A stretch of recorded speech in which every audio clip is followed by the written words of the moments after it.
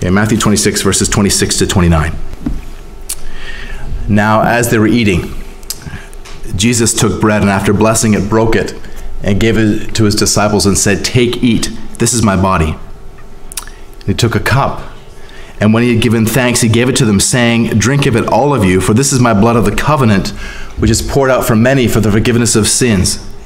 I tell you, I will not drink again of the fruit of the vine until that day when I drink it new with you in my Father's kingdom." This is the word of our Lord. Please be seated.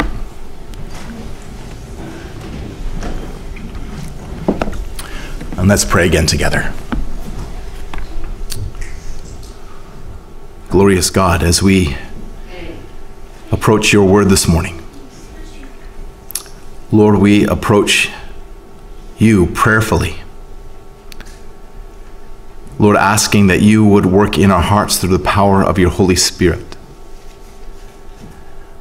That you would help us through the power of your Spirit to understand the full significance of what we are doing when we receive the Lord's Supper together. So Lord, we pray this, asking earnestly that you would hear us, but Lord, we also pray this with confidence, trusting, Lord, that you are faithful and that you have given us this ordinance as a reminder of all that Christ has accomplished for us, and also as a participation in the body and the blood of Christ. And so, Lord, as we remember these things this morning, I pray that you would shape our minds according to your word and the power of your Spirit, and that these elements would preach to us as your word preaches to us now. In Jesus' name we pray. Amen.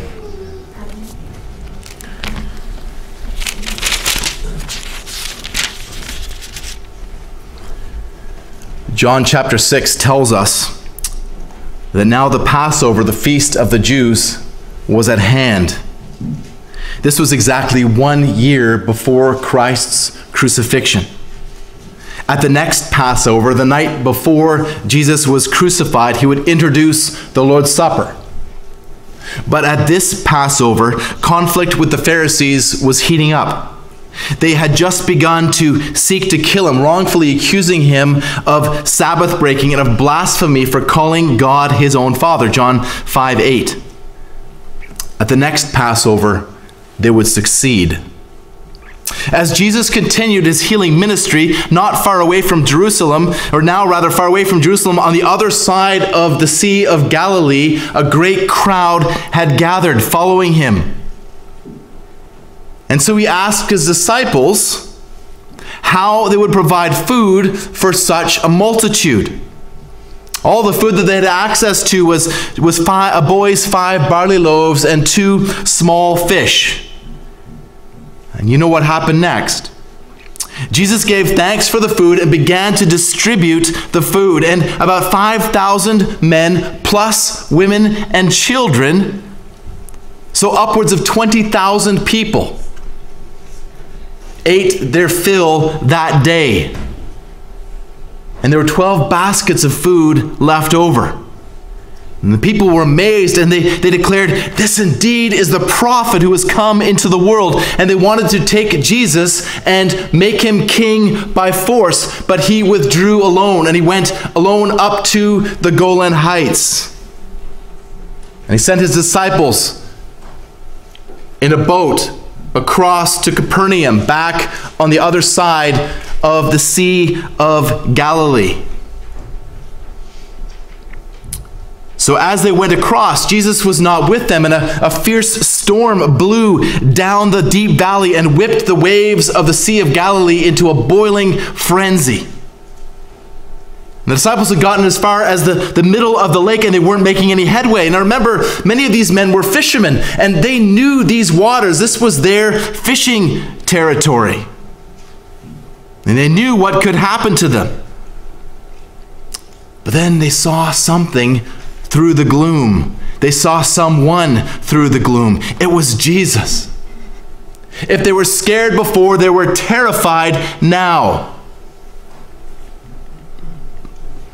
Matthew and Mark tell us that This was where Peter walked on the water towards Jesus, and that the water was calmed as soon as Jesus and Peter got into the boat.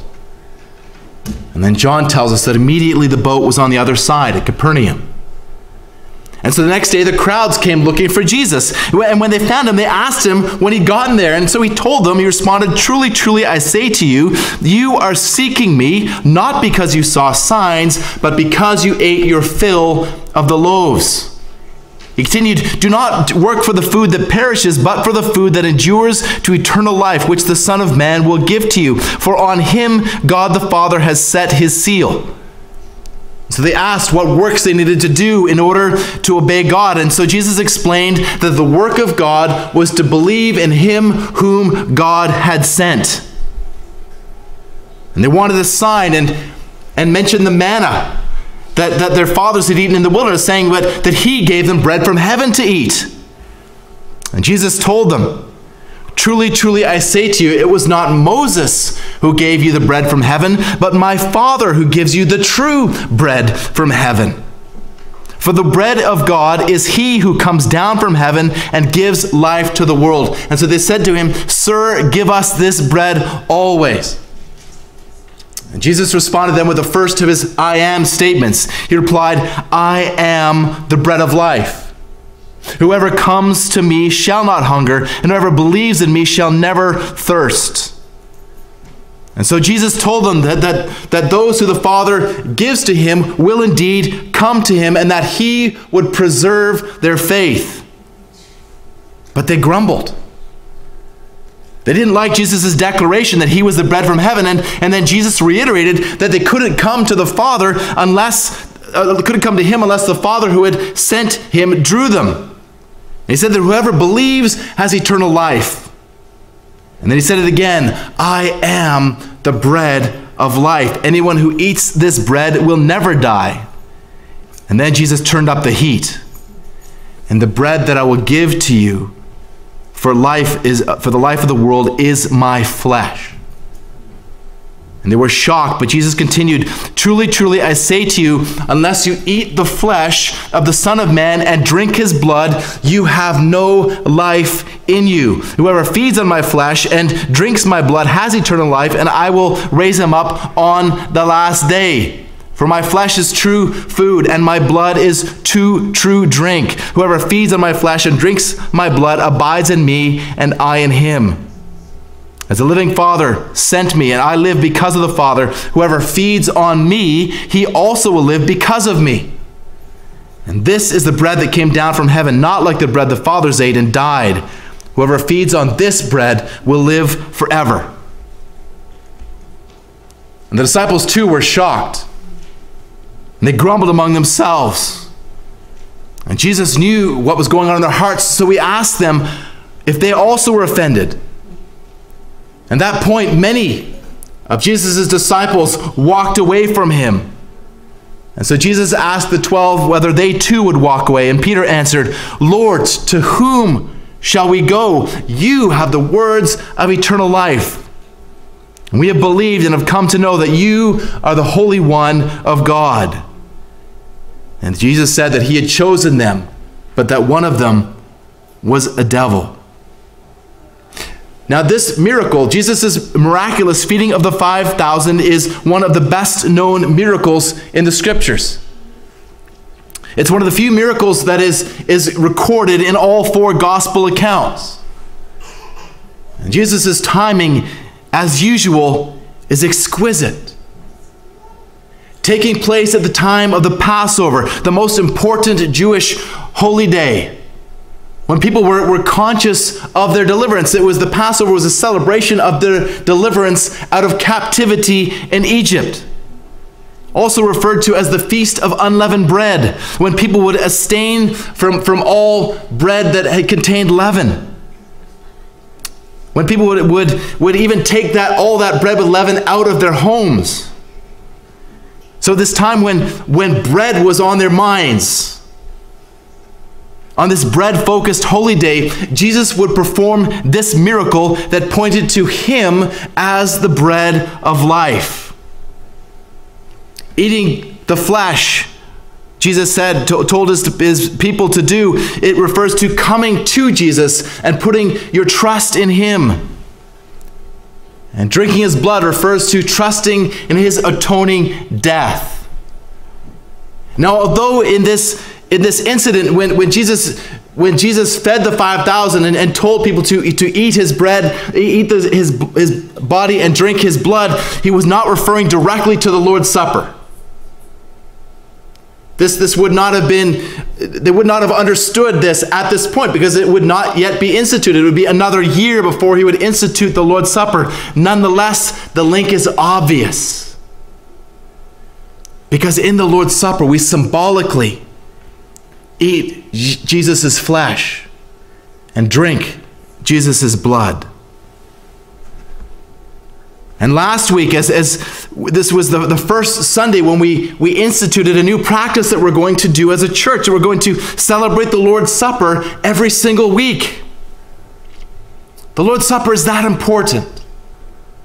We believe it's central to what we do when we gather together as the Lord's people on the Lord's Day.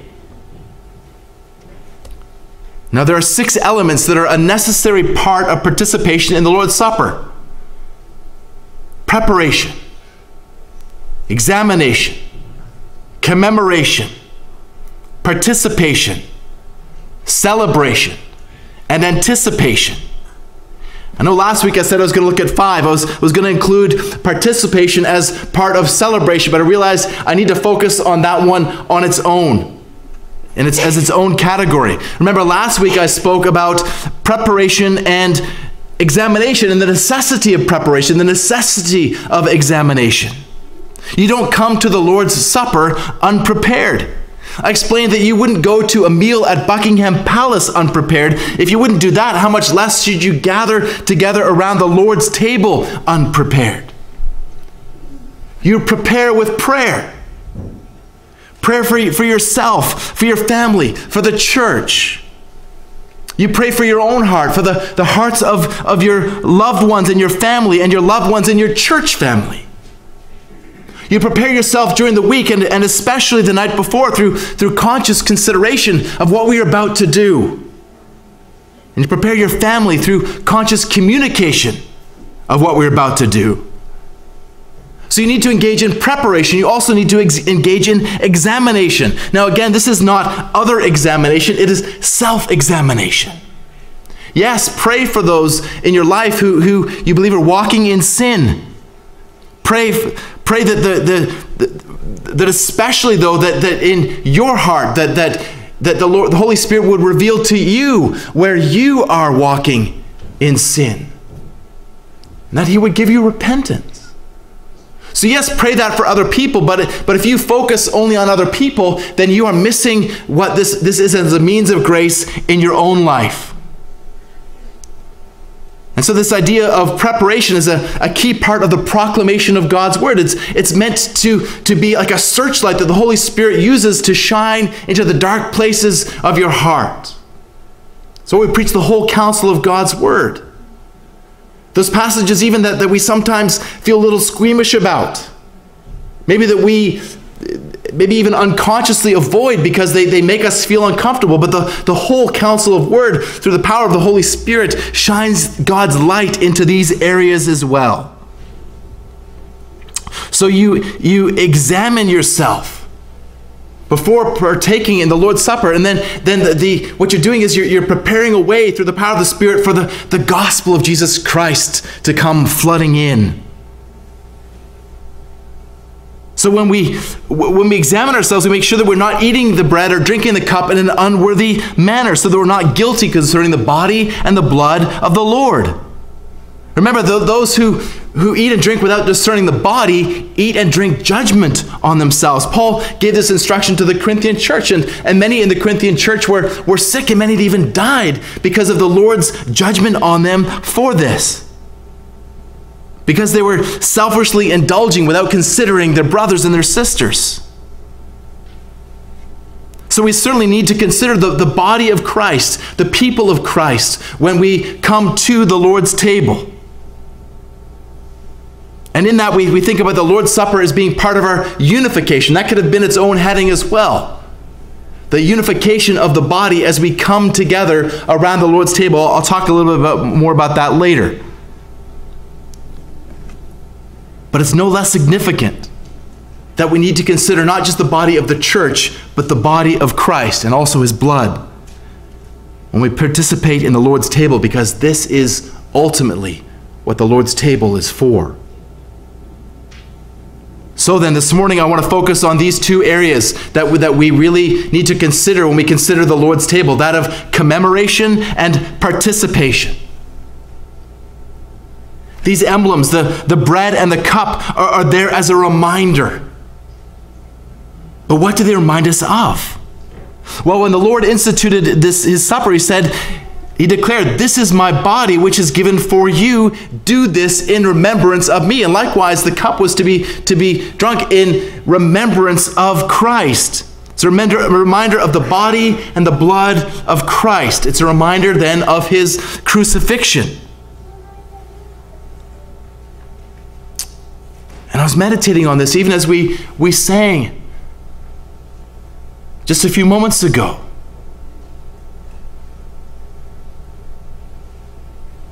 About how before Jesus was led to the cross, Pilate had him scourged. He was disrobed and tied to a stake. A Roman soldier took a flagrum, as a whip made of several leather thongs with bits of sharp metal and bone attached to cleave flesh from his back. They plucked out his beard. They spit in his face and beat him mercilessly. And then mockingly they placed a crown of thorns on his head, saying, "Hail, King of the Jews." And then they struck his head, driving the inch-long thorns deep into his scalp. And then Pilate had him brought to the cross, where the soldiers laid him prostrate. And they took a wooden mallet and drove spikes through his wrists and his ankles, as his nerve endings were mangled, and the cross was raised vertically with ropes, and then it dropped suddenly into the slot prepared for it. And blinding white pain would have screamed through his mangled nerves. And then arms extended, knees bent, his muscles would quickly begin to cramp. Forced to push against the spikes in his wrists and ankles in order to breathe, he would slowly suffocate. And death would usually come over the course of several days as the victim's life ebbed out, lacking the strength to be able to support themselves to breathe. But not this time. Crucifixion was considered to be the most agonizing pain any human being could experience. But this was no mere human being. And this physical pain was not his most agonizing pain. Jesus was not experiencing just physical pain. He was experiencing the wrath of Almighty God.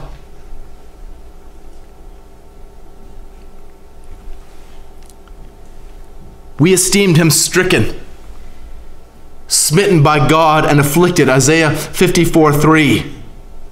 That he was, for on the cross the Father's wrath was poured out on him, and the blood of Christ was poured out for many for the forgiveness of sins. Matthew 26:28. It was the will of the Lord to crush him. He has put him to grief. Isaiah 53:10. It was the will of the Father to crush his Son. God's perfect plan from eternity past was that the Christ would die in the place of his people. Peter declared in Acts 2:23, "This Jesus, delivered up according to the definite plan and foreknowledge of God, you crucified and killed by the hands of lawless men." God the Father put his Son to grief for the sins of his people. The soul of Christ was an offering for their guilt. The soul of Christ was an offering for your guilt, brothers and sisters. He has borne your iniquity. Though sinless, Jesus was treated as a sinner, the worst sinner ever to walk the face of the earth, because he bore the guilt of all of my sins, and not just all of my sins, again, all of your sins. And the sins for every one of his elect, past, present, and future. And then in the 6th hour, there was darkness over all the land for 3 hours. The end was near. And then Jesus cried out with a loud voice, Eli, Eli, lama sabachthani. That is, my God, why have you forsaken me? This was the worst of the agony that Jesus experienced in his humanity, the separation from God. Something that you and I deserve for all eternity. The perfect Son of God in his flesh experienced in your place and my place. But the bystanders thought he was calling out to Elijah. And so they watched to see if Elijah would come and save him. And one took a sponge and filled it with vinegar and gave it to Jesus to drink. And then Jesus cried out again with a loud voice as he gave up his life. John tells us these words, "It is finished." And the curtain in the temple that separated the Holy of Holies was torn in two from the top to the bottom. There was an earthquake, and many tombs were opened, and the bodies of saints who had died were resurrected. And now many people witnessed these things, but very few understood what was actually going on.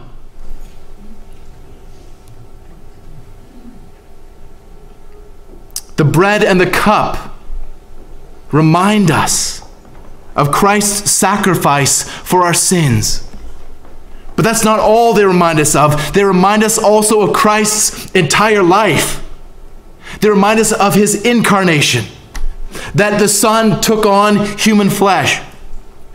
They remind us also of his perfection, that at every moment Christ was working, that every moment Christ was perfectly loving the Heavenly Father and perfectly loving his neighbor. And the bread and the cup preach Christ better than I could ever preach Christ. The Lord's Supper is a sign. It is a symbol, a visible representation of the Word. Augustine called it a visible Word. So again, the Lord's Supper is celebrated not in separation from the Word, but in conjunction with the Word. But as a visible representation, the blood and the body of Christ, it celebrates Christ again in a way that I could never preach it.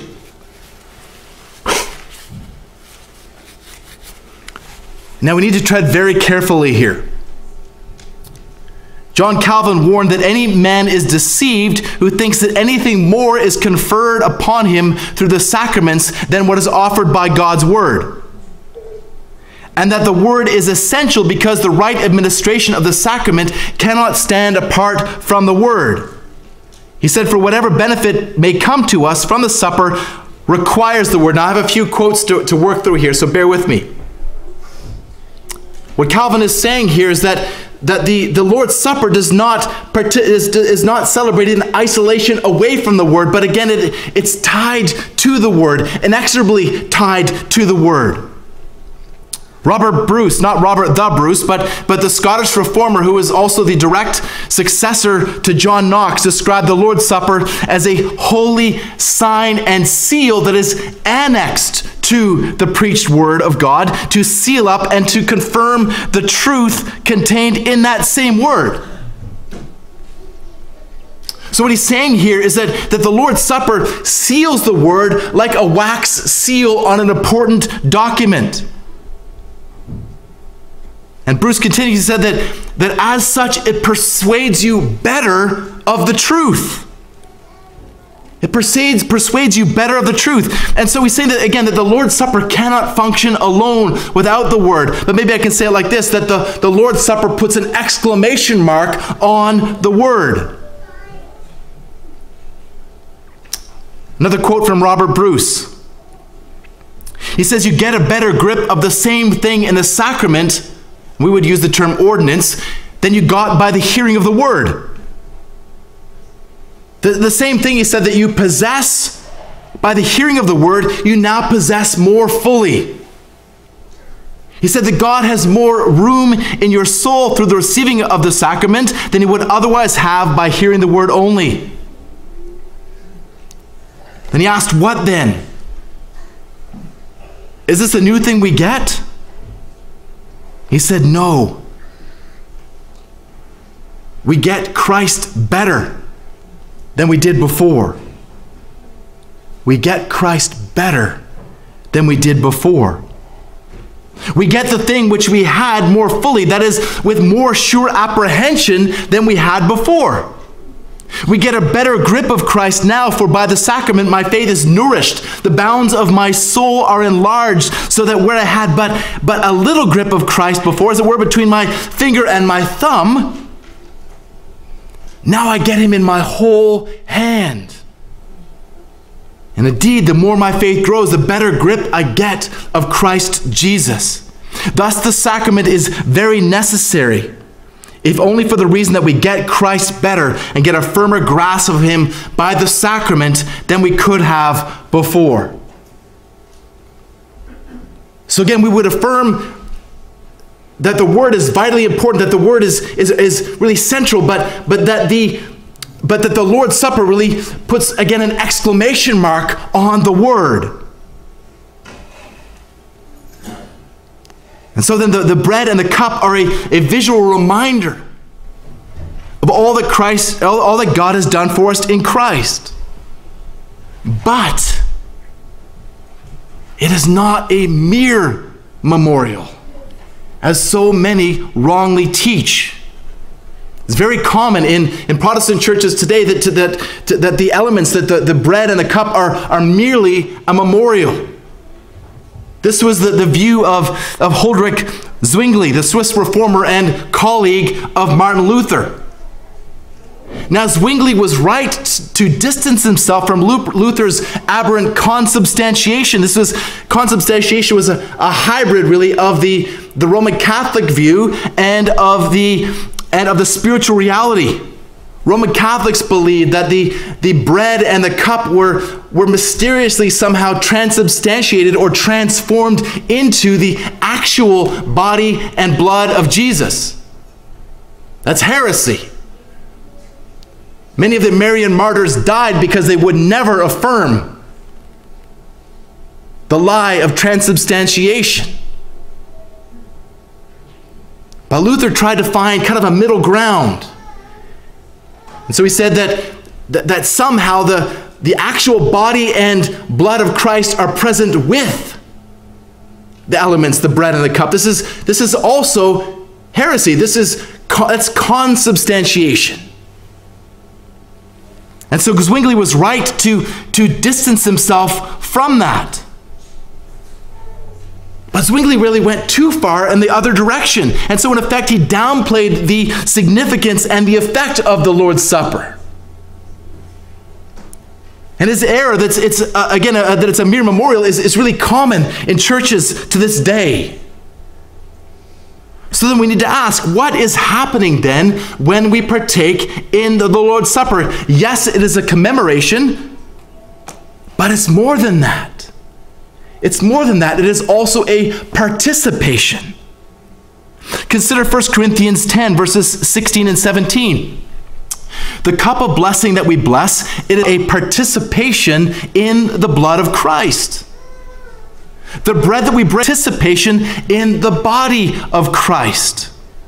Because there was one bread, we who are many are one body, for we all partake of one bread.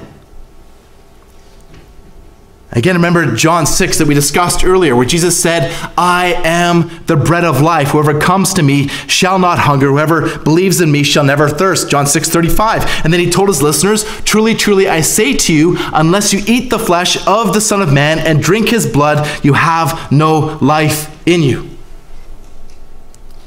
Well, I found the Reformation Study Bible here helpful because it says that Jesus' statement that he is the bread of life and that you must eat his flesh and drink his blood points to the spiritual reality that is signified by the supper. Again, like I said earlier, Jesus was not here directly referring to the Lord's Supper, but he was pointing to the same spiritual reality that the bread and the cup represent. That of our union with Christ and the benefits of salvation that we have received through him. And so then partaking of these elements is nothing less than a participation in the body and the blood of Christ. This was Calvin's view. He said, I say then that in the mystery of the supper, by the symbols of bread and wine, Christ, his body and his blood are truly exhibited to us. That in them he fulfilled all obedience, in order to procure righteousness for us, that we might become one body with him. And secondly, that being made partakers of his substance, we might feel the result of this fact in the participation of all his blessings. John Knox said it like this. He referred to the Lord's Supper as the spiritual nourishing of our souls with the graces and benefits of Jesus Christ. This is not a mere memorial. In order for us to participate in Christ through the bread and the cup, he must be spiritually present. Again, not physically present, that, like the Roman Catholics said, are almost spiritually present, almost physically present, rather, like Martin Luther said. His presence is spiritual, not physical. The 1689 London Baptist Confession says it like this. Worthy receivers outwardly partaking of the visible elements of this ordinance do them also inwardly by faith really and indeed not yet carnally or corporally but spiritually receive and feed upon Christ crucified and all the benefits of his death, the body and blood of Christ being then not corporally or carnally but spiritually present to the faith of believers in that ordinance as the elements themselves are to their outward senses.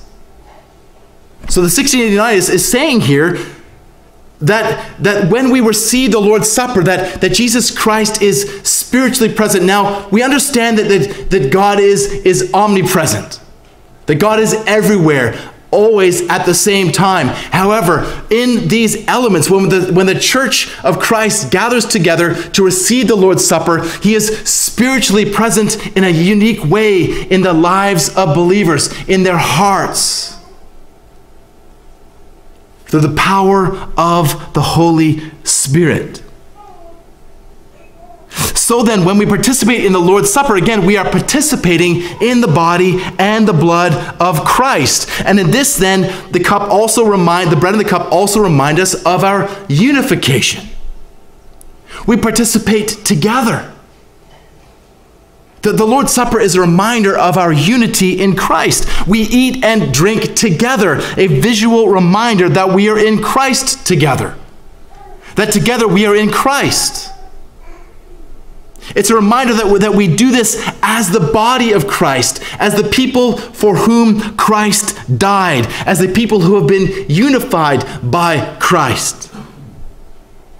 Again, that's one of the reasons that the Lord's Supper, I believe, is central to what we do. Now, you can listen to sermons alone. You can pray alone. You can sing hymns and spiritual songs alone. Now, I acknowledge fully that there's something special, something unique when the church gathers to do these things together. But there is no other time that you can participate in the Lord's Supper except when the church gathers together. The same holds true for baptism. You can't do this alone. Sinclair Ferguson, in his book, The Whole Christ, he actually refers to Robert Bruce. He says, the ministry of God's word, the mutual instruction believers give one another through singing psalms, hymns, and spiritual songs, the encouragement believers give each other as they stir up one another to love and good works, all these are as divine ordinances, ways of promoting in us an increase of assurance that we are really Christ's. Since we love him, we love his word, and we love his people. Here, the ministry of baptism and the Lord's Supper play important roles. He says, of course, we do not get a different or a better Christ in the sacraments than we do in the Word, as Robert Bruce well said, but we may get the same Christ better, with a firmer grasp of his grace, through seeing, touching, feeling, and tasting, as well as hearing. Now, I hope and pray that as I proclaim God's word Sunday by Sunday, that the Holy Spirit is doing a work in your heart. In fact, I'm confident that the Holy Spirit will do a work in the hearts of his people. Whether it's conviction, whether it's encouragement, or whether it's a sense of awe and wonder at the gospel, I trust that the Holy Spirit is doing these things in your heart. But I also trust that as these things are happening, that as the Holy Spirit is at work in the hearts of his people, that there is in you a desire to respond. A desire to somehow respond to God's word that has been proclaimed. Reformed pastor Kim Riddlebarger points out that more recently in church history that the altar call was introduced following the sermon, that it provided the congregation with an opportunity to respond to God's word. And so he says the great irony is that the altar call functioned in many ways like the sacraments do in Reformed tradition. He goes on that while the Reformed understanding of the sacraments is firmly rooted in the teaching of the New Testament, the altar call is not. He said that God is aware of our weaknesses and our need to be reassured of our standing with him. And so God promises that we are his in the gospel, and he confirms his favor towards us through baptism and the Lord's Supper. And so Riddlebarger then continues. He says that the gospel is then both promised and made visible when the word is preached and when the sacraments are administered. That the sacraments, or as the Reformed people would say, or the ordinances we would say as Baptists, that they give us as a church the opportunity to respond. They give us an opportunity to respond together as the people of God to what God has done for us in Christ. Yes, the elders preside over the table, but we are celebrating with you. It's something that we do together as one body. We're responding again together. It's not, again, as Riddlebarger says, as is common with altar calls, it's not looking within our hearts to see whether we really mean it. It's actually taking your eyes off yourself. When you celebrate the Lord's Supper, you are taking your eyes off yourself and you are putting your eyes on Christ. So it's not asking yourself whether you really mean it. But it's God's declaration. He swears on his sovereign oath. So Riddlebarger says that God is saying, I really mean it. He's saying, I am your God, and you are my people. And God really means it. And that's what the Lord's Supper reminds us of, through the power of the Holy Spirit. It reminds us of the fact that we deserve God's wrath. We deserve to drink the cup of God's wrath, overflowing.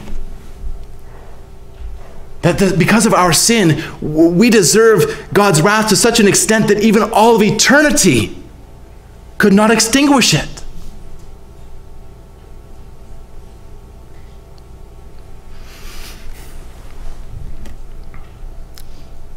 But it's a reminder that Christ has drank God's wrath for you and for me. Christ drank the cup of God's wrath down to the dregs. He drank it all for his people. And so if we were to receive just even an empty cup from God, we would be most blessed. But in Christ, God does not give us an empty cup. He gives us instead a full cup, a cup that is overflowing with his blessings. And so next week we're going to talk about what it means to celebrate the Lord's Supper together and what it means to anticipate the return of Christ as we celebrate the Lord's Supper. But let's consider again. Let's consider again more fully what it means when the church gathers together with hearts prepared by the Holy Spirit, by the Spirit examining ourselves, through the power of the Spirit commemorating what Christ has done for us, through the power of the Spirit participating in Christ, celebrating with eager anticipation for the marriage supper of the Lamb. Let's pray together.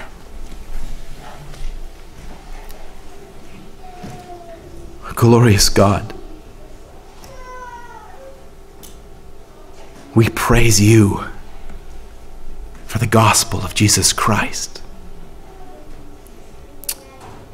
We praise you for your plan in eternity past, that God the Son would take on human flesh and dwell in the midst of a sinful creation,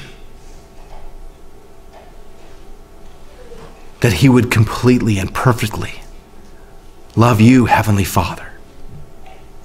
They would completely and perfectly love his neighbor as himself, and that he would love you and love his neighbor so much that he would go to the cross